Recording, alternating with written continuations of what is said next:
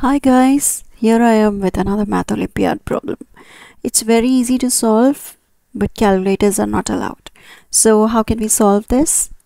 Just write all these terms in terms of 7.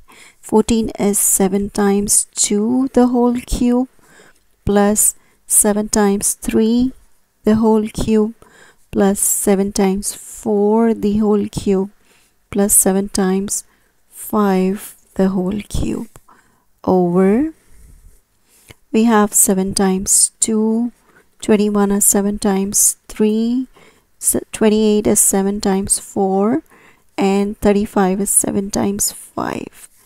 And now what do we have? When we have this, we can just multiply the product to the power. 7 cube times 2 cube plus we have 7 cube times 3 cube plus I have 7 cube times 4 cube plus I have 7 cube times 5 cube over then I have 7. How many 7s do I have? 7 to the power of 4 times 2 times 3 times 4 times 5.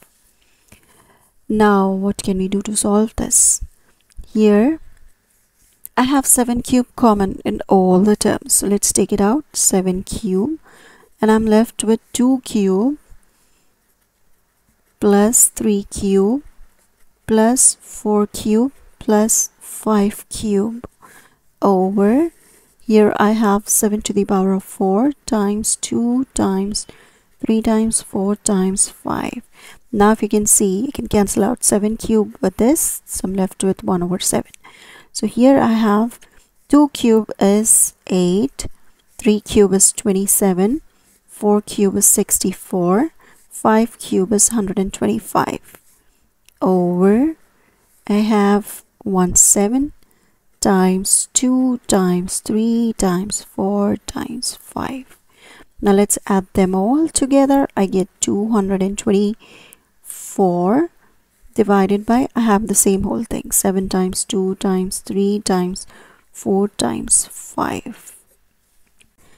224 can be written as 2 times 4 times 7 times 4 over I have 7 times 2 times 3 times 4 times 5.